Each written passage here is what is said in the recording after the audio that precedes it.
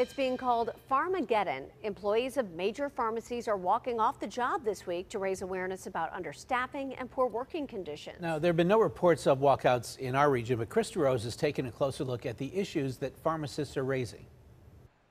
In September and October, workers at national pharmacies like CVS and Walgreens have taken turns walking off the job for anywhere from 1 to 2 days, and several walkouts are scheduled nationally for this week. Pharmacists say it's to raise awareness about understaffing and improving working conditions at some pharmacy locations. While this hasn't been an issue in and around Pittsburgh, Lucas Berenbrock, an associate professor of pharmacy and therapeutics at University of Pittsburgh, says that pharmacists' concerns are real. The first thing that pharmacists are clinicians, healthcare providers, and we consider ourselves to be the medication experts.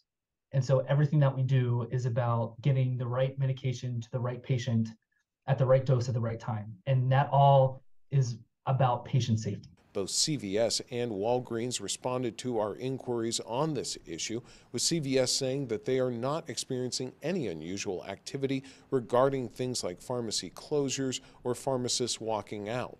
They also said in a statement, quote, "In response to recent feedback from our pharmacy teams, we're making targeted investments to address their key concerns, including enabling teams to schedule additional support as needed, enhancing pharmacist and technician requirements in hiring, and strengthening pharmacy technician training." Walgreens said that only 3 pharmacies closed this morning nationwide due to workforce disruptions, and they also went on to say, "Our leaders are in our pharmacies regularly, listening to concerns and frustrations and responding to feedback.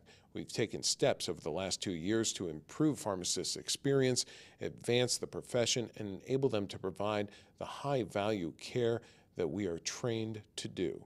Pharmacies are really a pivotal piece of our healthcare system.